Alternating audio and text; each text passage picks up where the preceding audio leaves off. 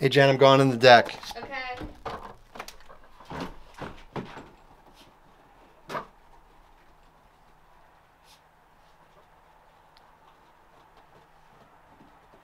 Jenna? What? Book another trip.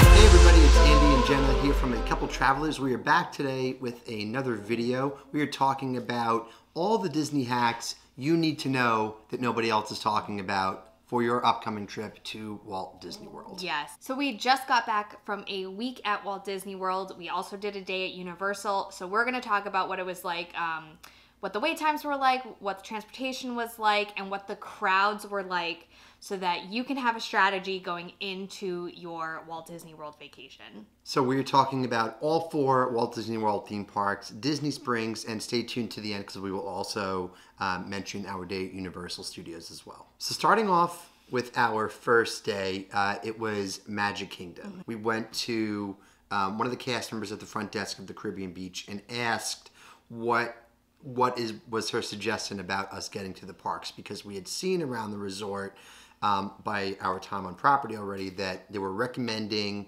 or the buses started going to the park 45 minutes before park openings. And so she basically said more or less that is accurate. However, we should plan accordingly because people will be getting a line significantly earlier than 45 minutes before park opens. Yeah, she said if you want to get to the park before it opens and guarantee that you were there before it opens, to take a Lyft or an Uber. That was our plan going into the morning. Mm-hmm. However, we woke up that morning and went to the bus line.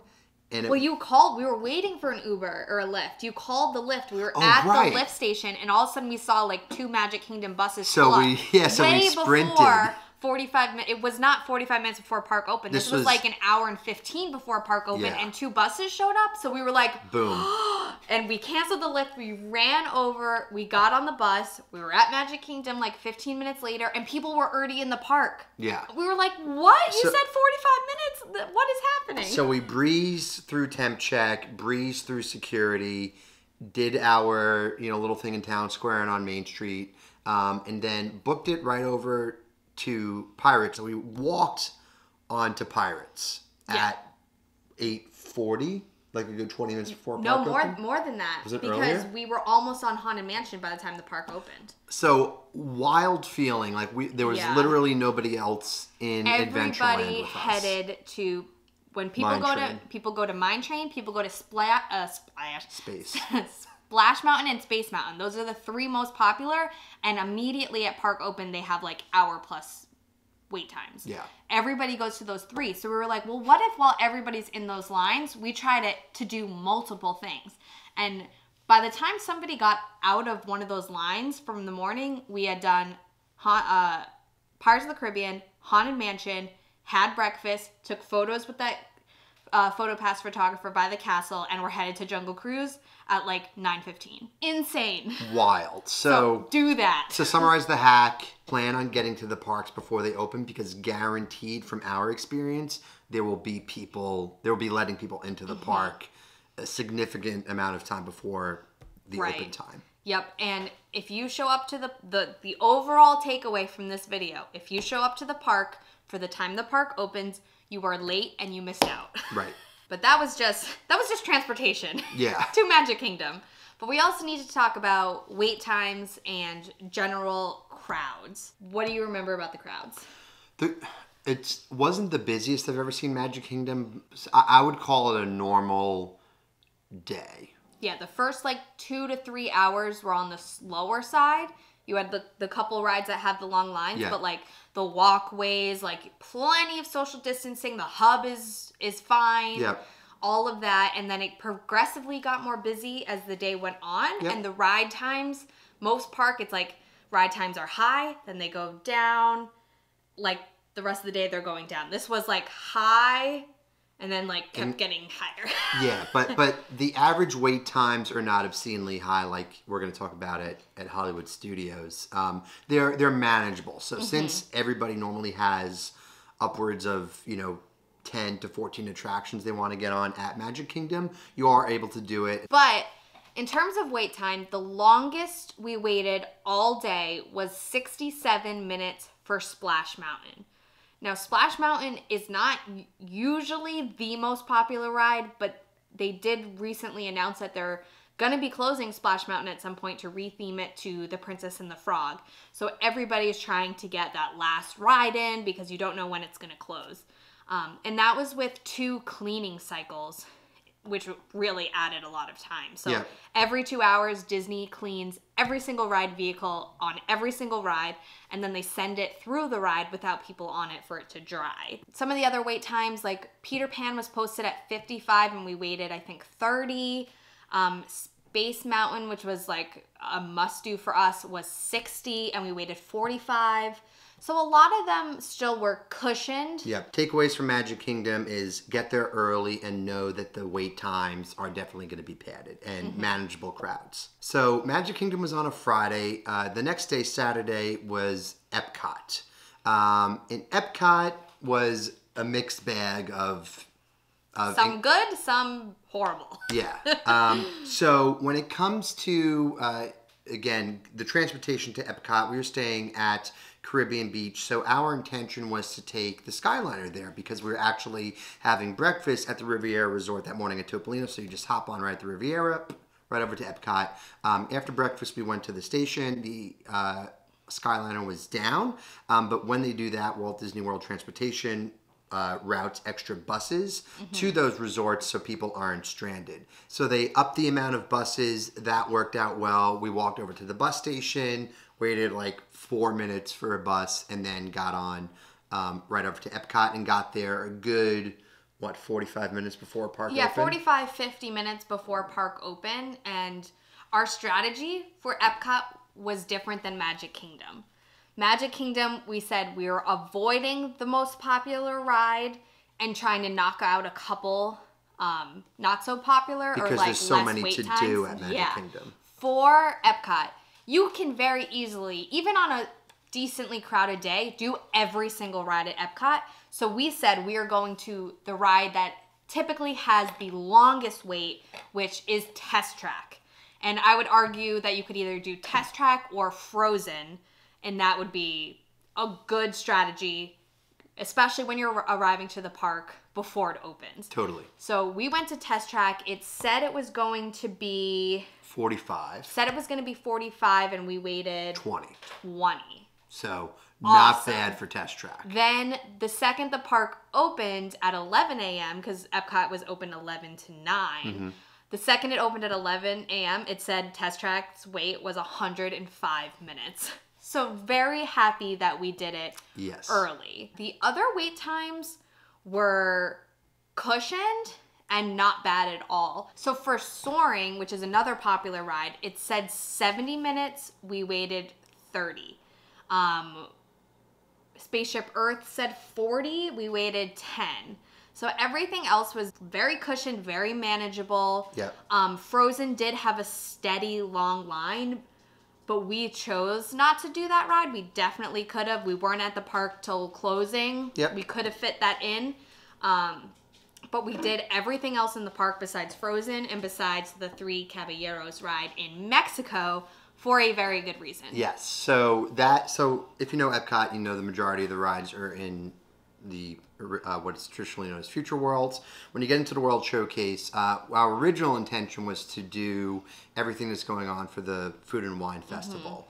And it was very apparent when we went into World Showcase that like something was going to be off compared to Future World. And that was evident right when we got to Mexico, where it was a 55-minute wait just to get into the Mexico Pavilion. So not even to go to get to La Cava del Tequila, to get on Three Caballeros, just to get into the building was 55 minutes. So that right there was going to be the tell. That crushed our soul.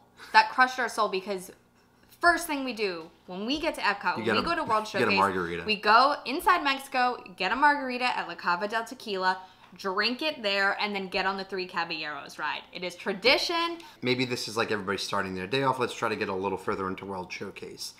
Norway, or Norway's next, same thing. China, same thing. We find our way all the way to Germany and are like, okay, this is awful. This is going to be an issue. Disney supposedly is capping the park at 25% capacity. If that is the case, we have never been to Epcot when it's been over 25% capacity.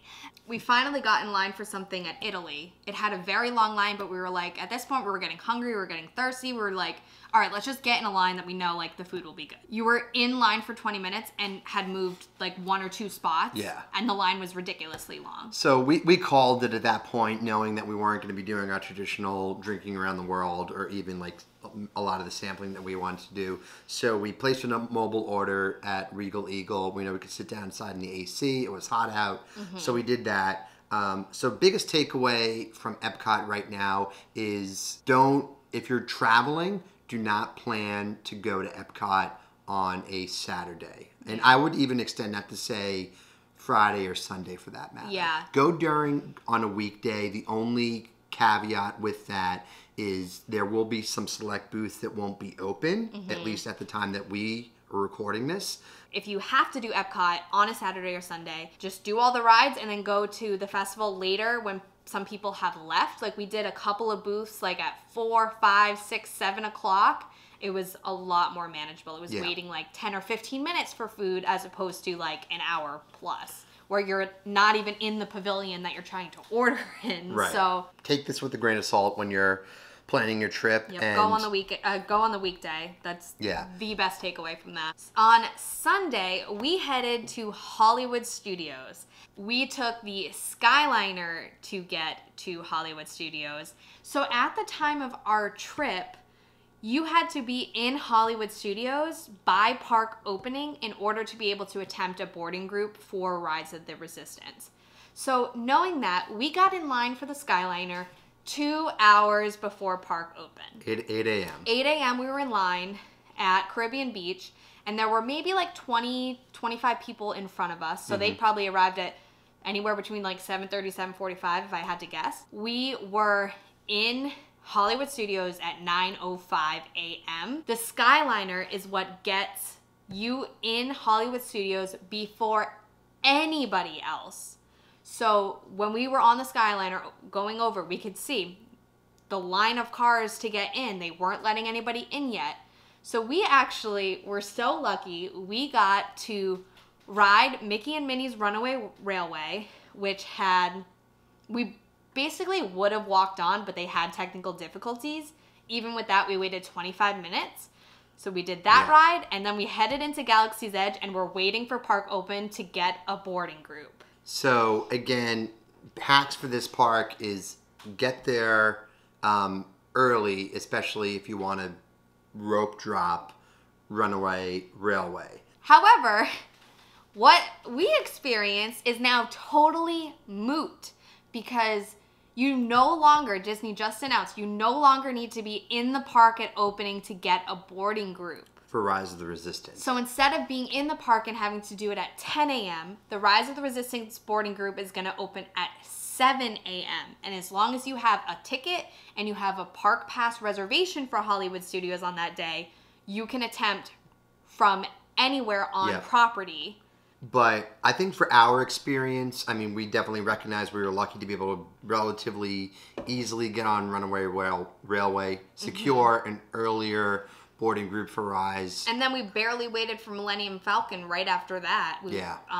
So it was just like, even if we didn't have to be there early because of Rise of the Resistance, I'd still recommend it. And the Skyliner is still the way to get you in the park first. Yep. So that you can maybe knock out 2 or 3 things before the crowds actually start rolling in. Yeah. So early is always best. And shout out to the Disney cast members working the Skyliner station. That system was so flawless, and because they know how people want to get to Hollywood Studios and there's a level of stress there, but everything was super well managed, and it's a really great addition to property. But crowds at Hollywood Studios. Crowds were manageable. Definitely. I thought so. For Sunday, too, we expected the weekend big weekend crowd. Definitely the most noticeable in Galaxy's Edge. I would say a good percentage of the park was there. There's definitely a lot of choke points, but walking around any of the other areas, be it Hollywood Boulevard or Sunset or Echo Lake or,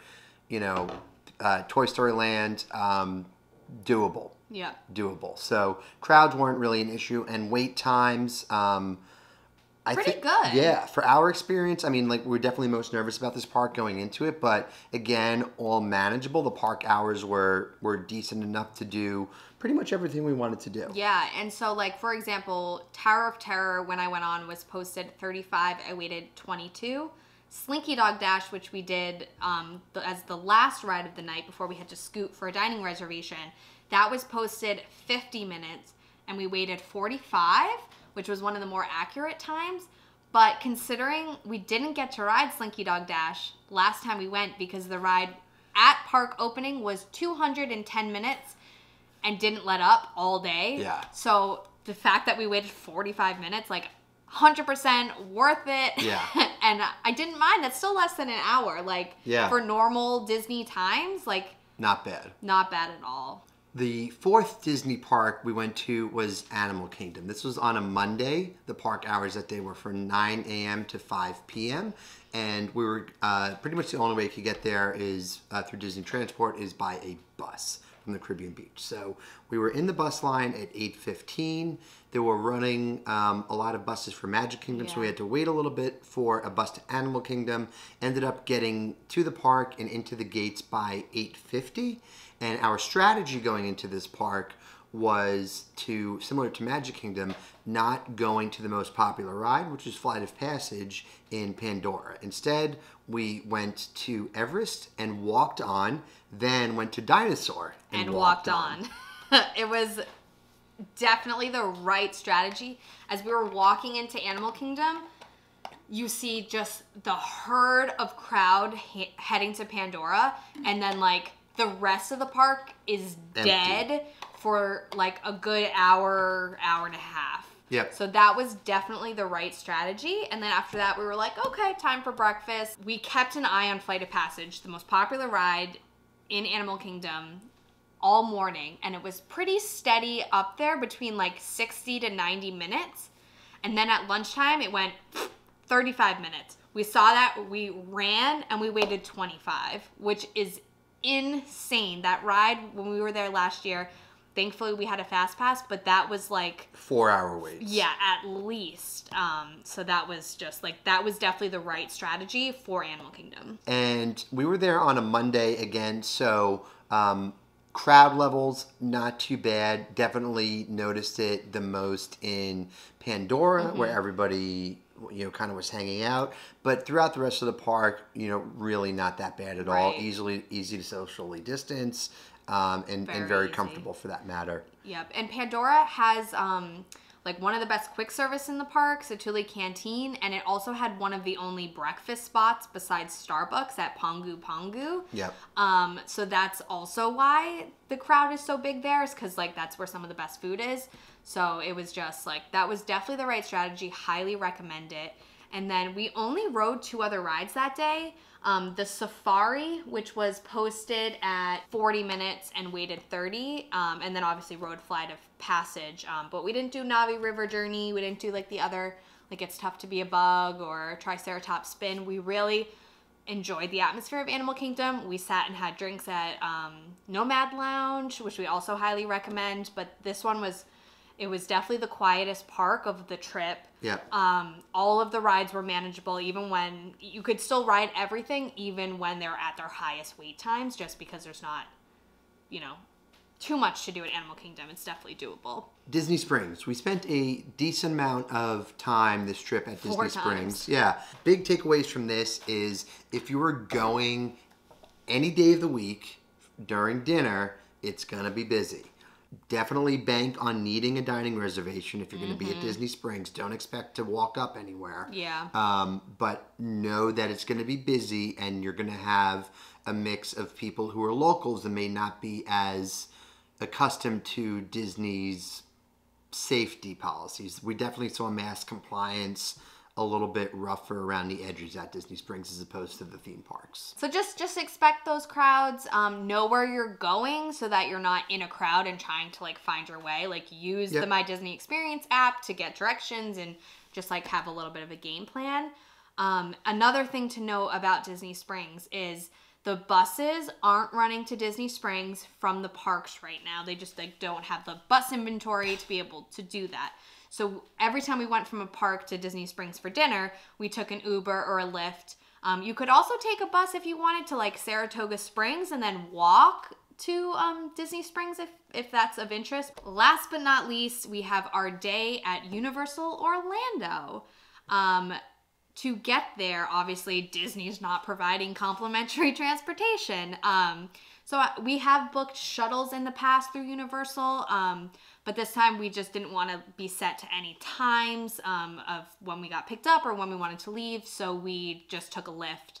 And they dropped you off at a special section near City Walk, which is the Disney Springs of Universal, in between the two parks of Universal Studios Florida and Islands of Adventure. That is the same place we took an Uber from when we left at the end of the day. We went to Universal Orlando on a Tuesday, and the crowds were, again, manageable for the most part. You definitely saw the most crowds just waiting to get in the morning. And at Wizarding World. And at, yes. Of Harry Potter. Both Diagon Alley and Hogsmeade. Choke points for both of those parks, so you definitely saw the crowds there. But walking around any other area was definitely manageable. So overall, I would say typical Tuesday theme park crowds. Yeah, but I do think it is the quietest we've ever seen Universal. Wait times for Universal, nothing. Yeah, not bad for the most part. Again, it was Tuesday, so we waited, pretty much walked on to Jimmy Fallon first thing. Then I walked on to Gringotts. Yep, and then, get this, walked on to Hagrid's. Twice! Well, I did twice. Yeah, I need to go get food, so she went the second time. Oh my God. Wild. It said 45 minutes and we went at lunchtime. We walked on. I was like, what? That's the most padding we saw shocked. for any ride the entire trip. And the longest we waited for a ride at Universal was 30 minutes for the Hogwarts Express. We waited 25 minutes for the Hogwarts Express from Hogsmeade to Diagon Alley and 30 minutes for the reverse trip. That was the longest wait of the day for an attraction. Food is a different story. And this is so the biggest takeaway we have from Universal is know going into this that Universal is not on their game when it comes to their current mobile order situation. They need to fix this big time. Part of this was kind of our fault because we chose to go to the Leaky Cauldron during lunchtime. Waited, what was an hour. We got in line at 1 p.m., placed the mobile order, and didn't get our food until 2 p.m. Yes. And so the way they have it set up is... It doesn't make any sense. It doesn't make any sense because you need to wait in line to be seated, and then when a team member seats you, you could then go into the app and click prepare my order. So even after you're seated, when you've been waiting an hour, you still need to wait for your food after that. Whereas in Disney, if you mobile order, you can be out doing anything. You're not waiting for a table, and then they don't let you inside the restaurant until your order's ready. So you could be on a ride, you could be shopping, and then you get a text that your food's ready, and you go in and eat. Universal, it's your loss. You have people standing in a line who aren't spending money elsewhere in the park. And the kicker to that, after we were hungry and waited a while, my food came out wrong. Yep. Yeah. This was our experience, may not necessarily be your experience. Biggest takeaway, if you want to eat at one of the themed restaurants, don't do it during peak. Right. Plan to have lunch at like 3:30 or something and just have snacks during the day. Breakfast. Exactly. Because I do think it's still worth eating there. If you're a Harry Potter fan, have lunch at the Leaky Cauldron or at the Three Broomsticks. This is our third time being there. I still think the food is good and I love the atmosphere. So if you're a Harry Potter fan, it's a must do. Just don't go at 1 o'clock like we did.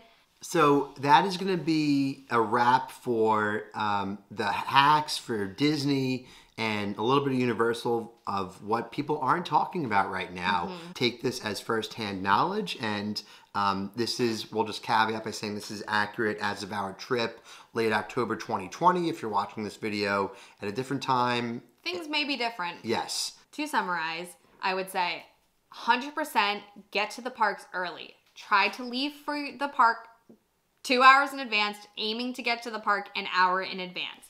For Magic Kingdom and for Animal Kingdom, avoid the most popular rides in the morning. And for Epcot and Hollywood Studios, go to the most popular ride in the morning if you're there early. I think that's definitely the good strategy to have going into your trip. And if you guys have any questions about anything that we haven't touched on, let us know in the comments. We'll be happy to answer them. But that's it for this video. Thank you so much for watching. Be sure to give us a like, subscribe to this channel, and follow us on social media at A Couple Travelers. Until next time, keep traveling. See ya.